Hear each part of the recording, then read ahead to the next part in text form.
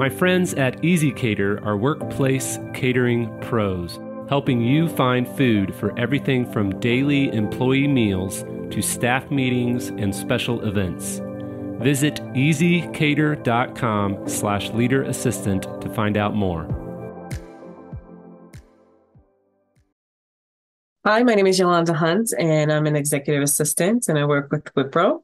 And my all-time favorite quote is actually by Dr. Nelson Mandela, and it states, "It always seems impossible until it's done."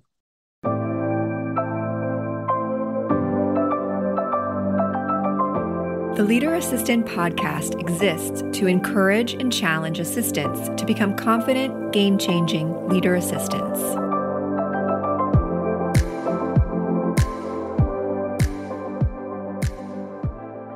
Are you tasked with ordering food for your office? Let me tell you about Easy Cater. With over 100,000 restaurants to choose from nationwide and 24/7 customer support, Easy Cater helps assistants like you and me succeed at work and makes our lives easier. Visit easycater.com/leaderassistant to find out more. Hey friends, welcome to the Leader Assistant Podcast. It's episode 230, and this is your host, Jeremy Burrows, and I am under the weather. My voice is a little bit lower and raspier than usual, so maybe that's good, maybe that's bad, but it is what it is, and we're going to roll with it today. But I'm very excited in this episode. Like I said, episode 230. You can check out the show notes at leaderassistant.com/230. leaderassistant.com/230. And today I'm speaking with Yolanda Hunte. Yolanda has been an executive assistant for over 28 years. Currently, she's the practice administrator for the Global Head of Cybersecurity at Wipro. And Yolanda, welcome to the show. Thank you. Thank you so much for having me. I'm really excited to be here. Awesome. Well, what part of the world are you in? I'm actually in Pennsylvania. Okay. And are you from there? Did you migrate there? Yeah, so we migrated, my family and I migrated here about 9 years ago. Originally, we are from Brooklyn, New York. Cool. And what's your favorite hobby? And do you have any pets or kids? So I am a proud mother of 6 children. I'm a grandmother of an active 6-year-old. My kids range from 30 years old all the way down to 15. I have 4 girls and 2 boys.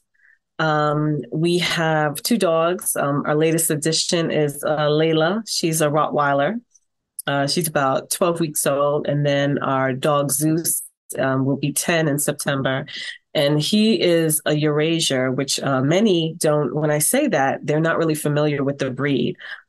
And the breed is actually from Germany. It's a mix of a German Spitz, a Samoyed, and a Chow Chow. So he kind of looks like a lion. He's a wonderful dog, just so sweet. Yeah, I love big dogs. And we have a couple of fish that my husband is obsessed with. He loves saltwater tanks. So Nice. Yeah. I actually used to work in the pet department at Walmart, which is a funny side note is I've never had a pet in my life. But anyway, They put me in the pet department at Walmart, and I would sell dog food and all that. But they also had goldfish tanks and betta fish, and they were not saltwater tanks, but lots of marine life in the aisle at Walmart back in my high school days. So that was fun times. Oh, that's pretty cool. And I love how you said an active six-year-old granddaughter. As if there is 6-year-olds out there that are inactive, but I still get that was highlighted. I understand that. Well, I guess because most of my kids are grown. They're not as active as they used to be. Yeah, they're active in different ways. I'm not used to when my granddaughter's around. It's kind of like her nickname for me is Lovey. That's what she calls me. She doesn't call me grandma. My daughter specifically came up with this name. She's like, "You're too young to be a grandma, and I don't want her calling you grandma." So she came up with the name Lovey. And so when That's she's sweet. around, no, thank you. When she's around, she's just like, Lovey, what are we gonna do? Like, and when I'm working, she's like, Lovey, what are you doing? You have so many monitors and you're clicking away like mommy does. And I'm like, you don't know it, but your mother and I secretly run the world. And she goes, really? And I'm like, yeah, really. I'm like, we run the world, just low key, And she just like starts laughing. That's awesome. The keyboard and the screens, and us just like moving all these documents around because my daughter, she kind of does a similar role. She works for a solar company and she's an inspection coordinator. So hers is, I don't envy her role, but very logistically consuming. Let's just put it that way. Right. Nice. Cool. Well, what got you into the assistant role back in the day? Well, I first started as a receptionist at a company called SBLI USA. It was a life insurance company. It was located on 34th Street in Manhattan. And I found myself just always, being the point person, either kind of sending someone one direction, helping somebody connect with IT or security. And I really liked that, just that part of my day where I was able to like kind of connect with people and solve their problems. There was a opening for an executive assistant and I applied for it and I got it. And then that kind of shifted my world because I was no longer the front of the organization. And I was in the back. And so I remember there was this woman, her name is Judy D'Amico. I will never forget her name as long as I live. And she was this slim, adorable, beautiful woman. But she was very, how can I call it? Very quick, witty, and she didn't take a mess. She was just kind of like, she was very, how can I describe her? The way she looked and the way she acted were kind of like in contrast of one another. And so I kind of thought she was like a sweet, easygoing, but she was like a drill sergeant. But I thank God for her because she was the one that kind of gave me my solid grounding as an EA. And because of her, I learned a lot of great skills.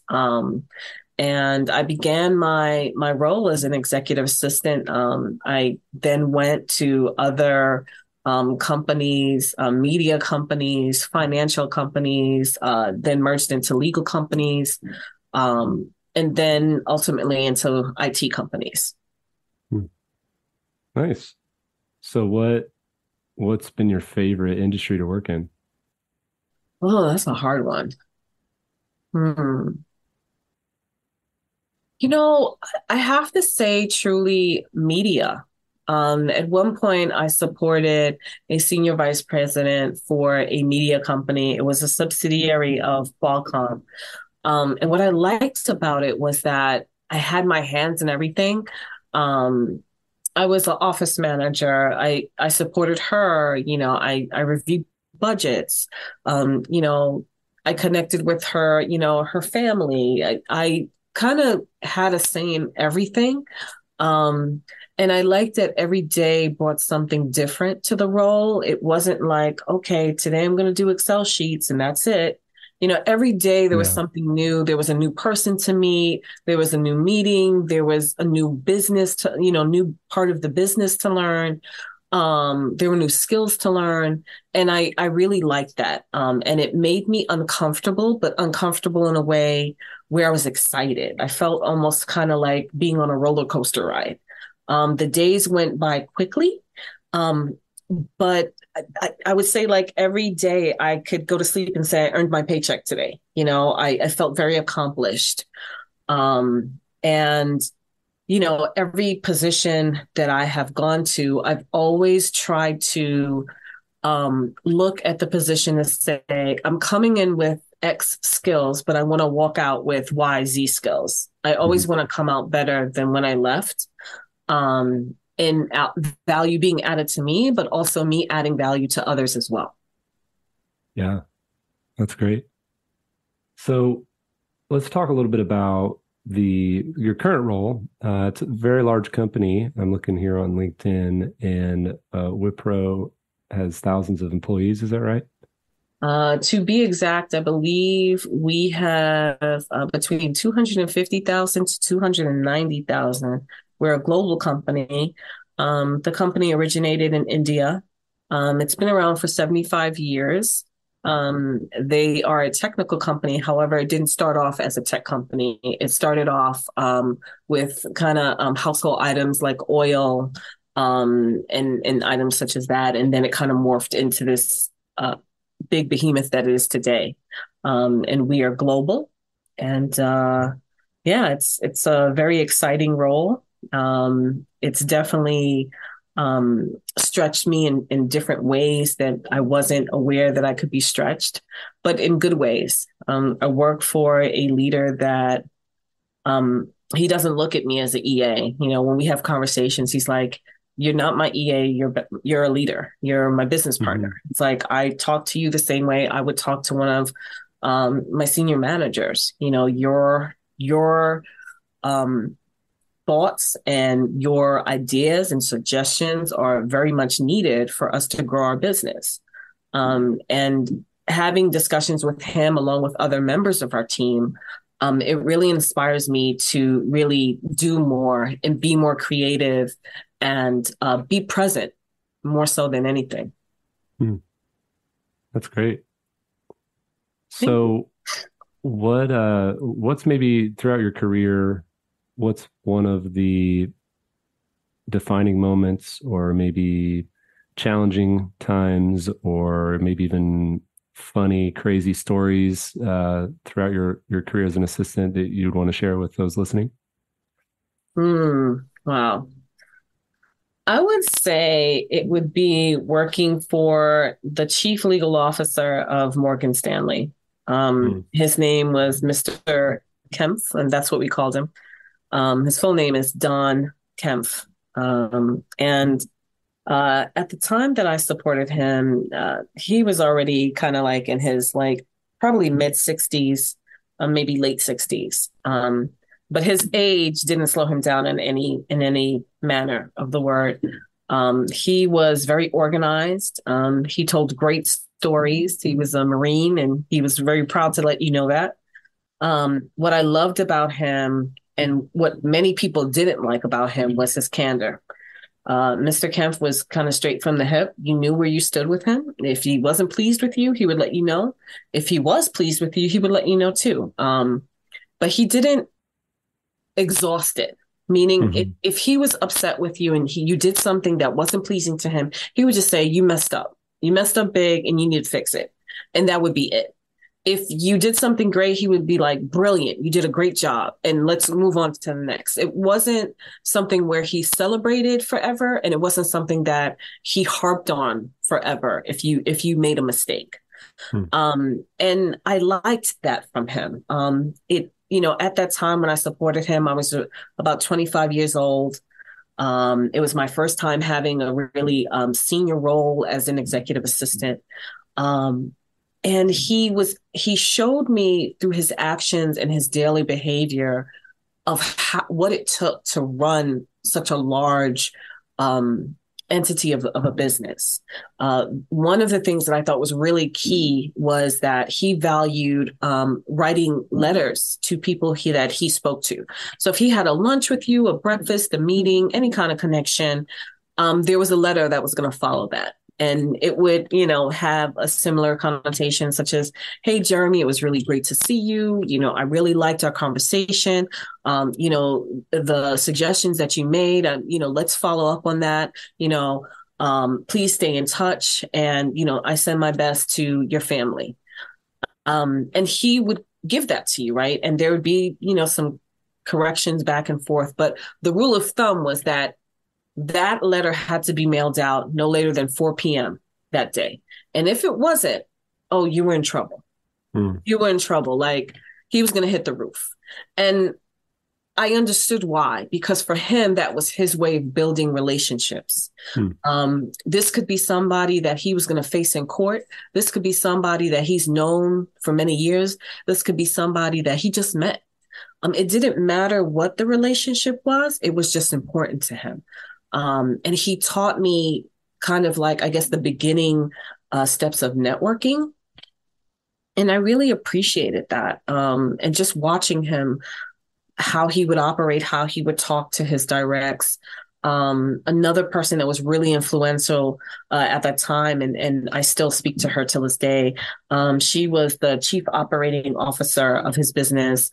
And I loved her as well. She was the same way, Italian, short, spunky, and, very direct. And I was okay with that. And I remember when I graduated and got my bachelor's, and I was sitting in her kitchen, my husband and I said to her, I said, Lisa, what convinced you to hire me? Like I was really junior for the position. What did you see in me? And she said, you really want to know? And I said, yeah. She goes, well, it was the way you walked. You walked like you had somewhere to go. You walked like you had conviction. She said, you didn't mosey down, as you were coming down the hall. When you walked away like, I have somewhere to go. I have things to do. And she said, and that is what I was looking for. She was like, it was the way you carried yourself. And she said, I was right about you. She said, every day you came to work with a purpose. And I mean, look at you now, you're getting your bachelor's, and you're still, I recently got my master's, and I had a conversation with her, and she's like, Yolanda, you keep going. She's like, I told you, I'm right about you. She said, it's the walk. And, we laugh about it till this day. But just to see that growth, from being 25 years old to now being 47, right? And just to see that growth and to see those individuals, that have taught me indirectly and directly, it's really humbling. Nice. Yeah, that's great. Sounds like some fun executives to work for sure. Yeah, definitely. Well, let's talk about the way the world in general sees executive assistants, administrative professionals. And, you mentioned when we connected about being on the show, you mentioned how you're passionate about changing how the world sees assistants and helping executives and other team members and employees understand the significance of what we as assistants bring to an organization. So tell us about your mission or your vision to change how the world sees executive assistants. And maybe even just start with, how do you feel that the world does generally see assistants, and how do you want them to change their tone? Well, first I'll begin with, usually when I go somewhere and I tell someone what I do professionally, I get either kind of two reactions. One reaction is, oh, like, okay, surprise. And then the other is like, oh, kind of like, oh, well, it's not that big of a deal kind of, response. And either one it doesn't sit well with me. And when I think about organizations and when we focus on what, any great company has been able to establish, and, even in reading your book, the one thing and the one message that I know and I share with anybody that's trying to grow the business or organization or team is that you need an anchor. You need someone that's going to ground you, that's going to help focus you, that's going to take away the things that you don't want to do or focus on so that you can do what you enjoy. And that's an EA, right? That's an assistant. And if you have a good assistant, they are going to be looking at your business in a 360 kind of way, right? I remember supporting my sister at one point. She's an executive director for Mary Kay. And she's always had personal assistants, always had executive assistants. And at that time, I wasn't working. And she needed some help just getting her personal and her business life together. And I remember working with her, and she stopped one moment and she said, I've had many assistants, but I've never quite seen someone work the way that you do. And I looked at her confused and I said, well, what do you mean? She goes, you are so focused. You know what I need before I need it. And I said, well, I think that's more on picking up on just paying attention to your surroundings, right? Understanding the person's personality, understanding what the business is. And all of those things will give you clues to how an executive assistant can help, right? I think understanding what's important to that person.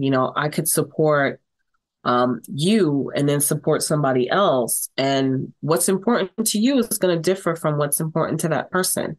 And so as an assistant, I think really paying attention to the details and understanding the person's personality and what's important to the business and marrying all those concepts and elements is really what helps an executive assistant be amazing, right? And then you see results because now things are getting done and now things are moving because that executive gets to really focus on their secret power, right? Their superpower, and so when I think about anybody trying to grow their business, so many people are like, if it weren't for my assistant, I wouldn't be able to do this. Like they just tell me where I need to be.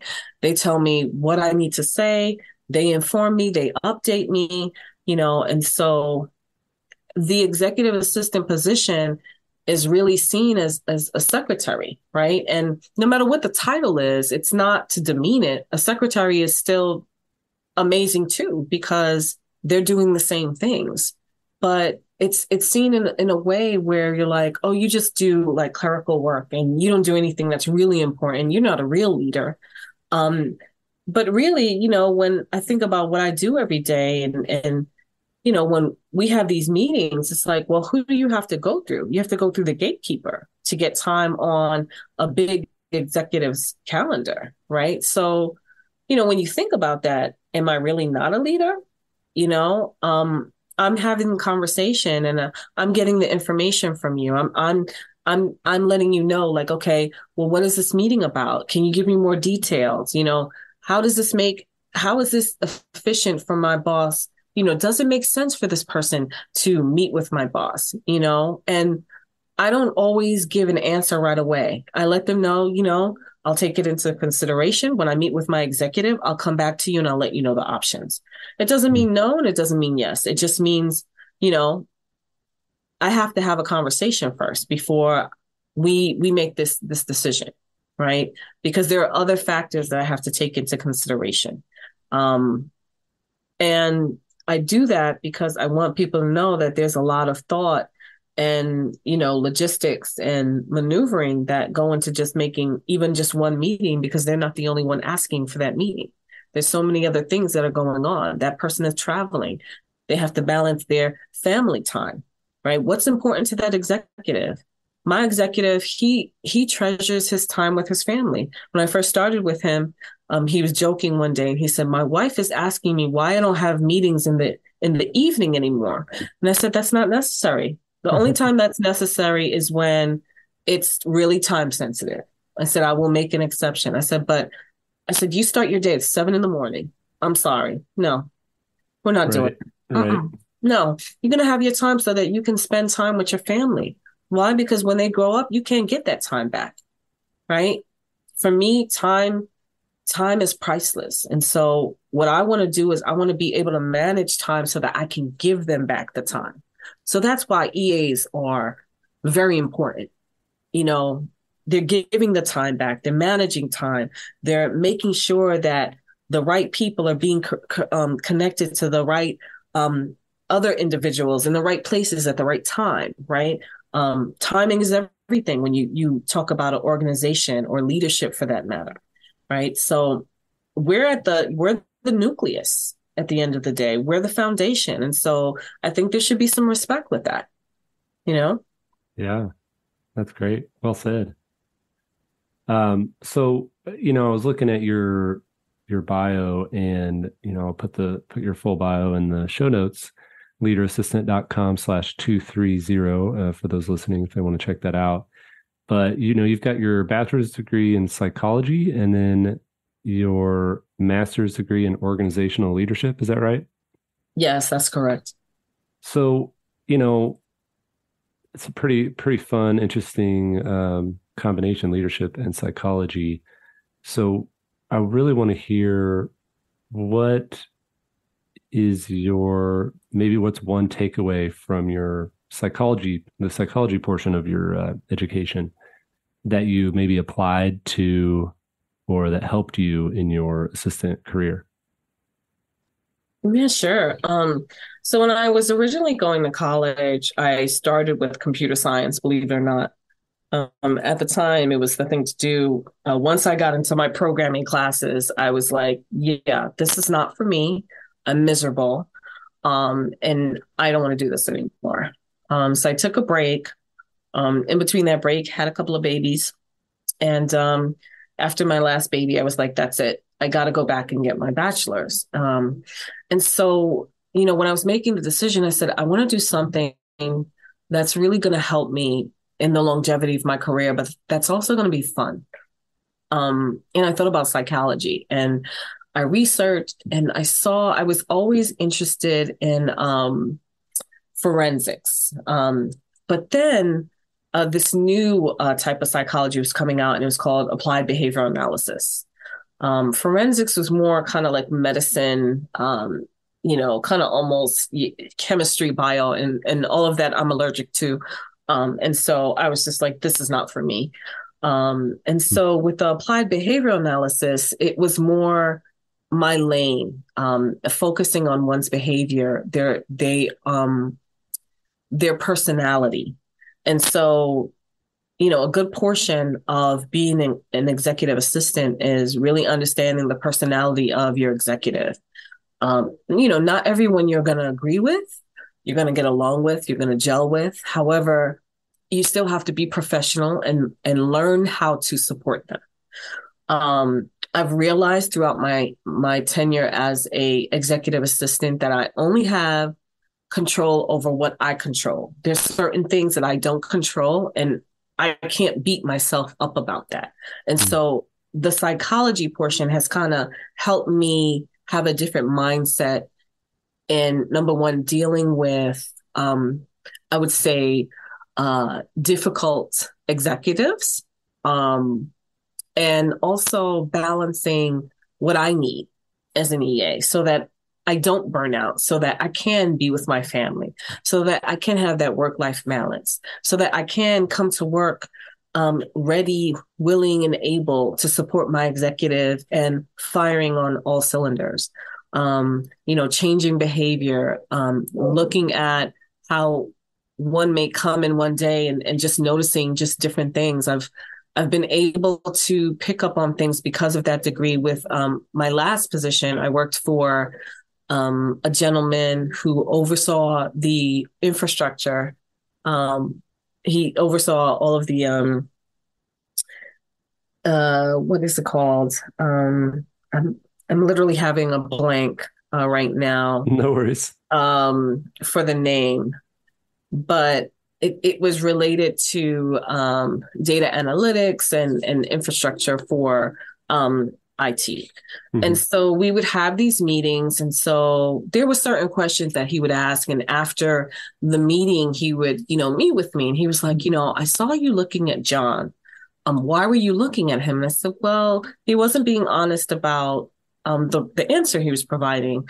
I said, based on, his facial gesture, based on his body language, he was being dishonest. And he was lying to you. He was giving you lip service. I said, I think you need to dig a little deeper in that and really have a one-on-one, maybe you putting him on the spot or, calling on him in the meeting made him feel uncomfortable. He felt like he needed to, answer in a certain way that didn't either embarrass him or embarrass you. I said, but if you want to, honest answer, I think you need to ask him on your one-on-one, face to face where there's no audience.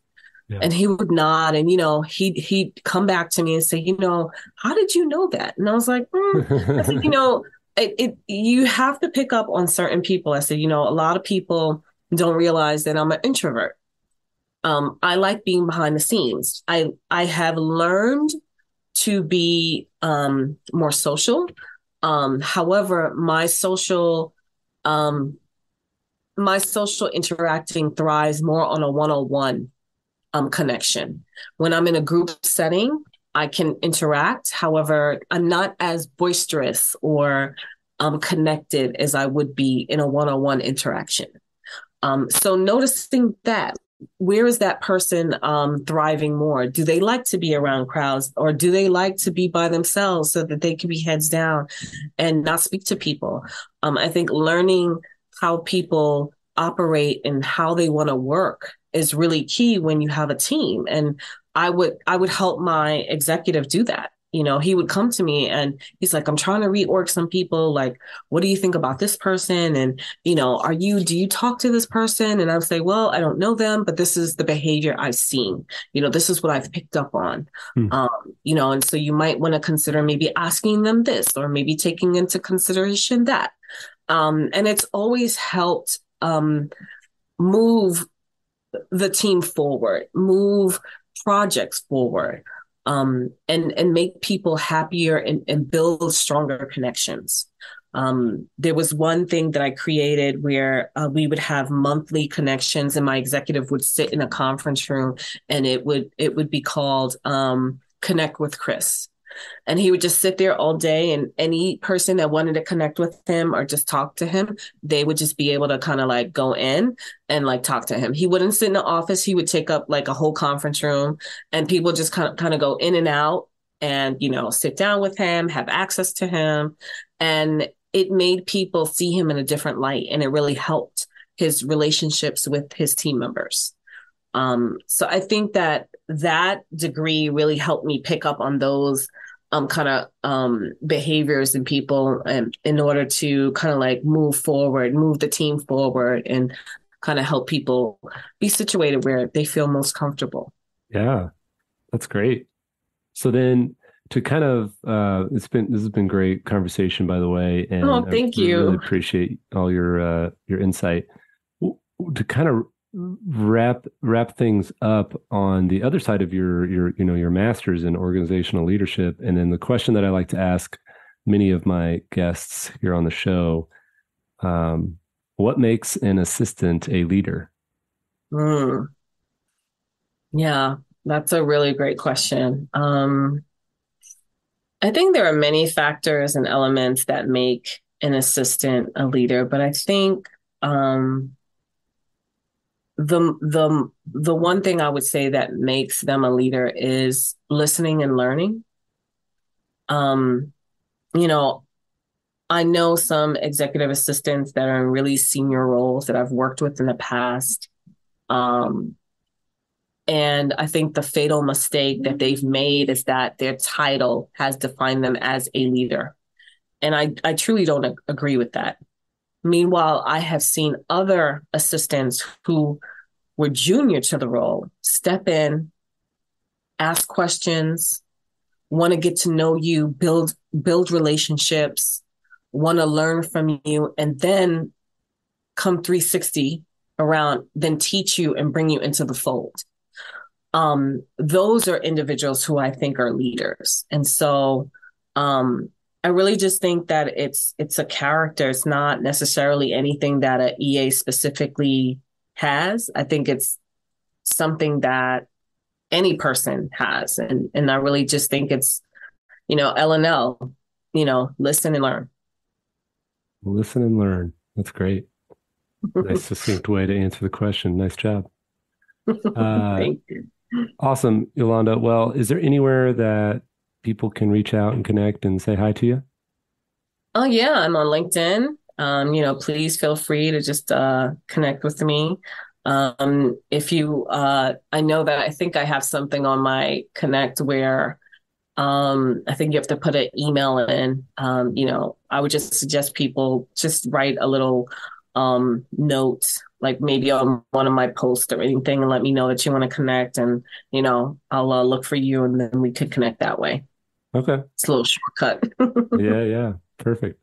Well, thanks again, Yolanda, and best of luck to you in your career and with your family and your dogs and fish and all that fun stuff. And yeah, it's been a pleasure speaking with you, and hope to talk again soon. Well, thank you so much for having me. I really appreciate it. I had a lot of fun. And I hope you feel better and you get over your colds. Oh, thank you.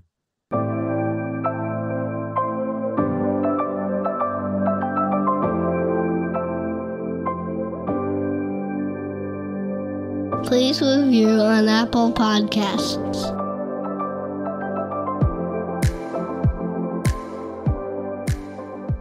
GoBulls.com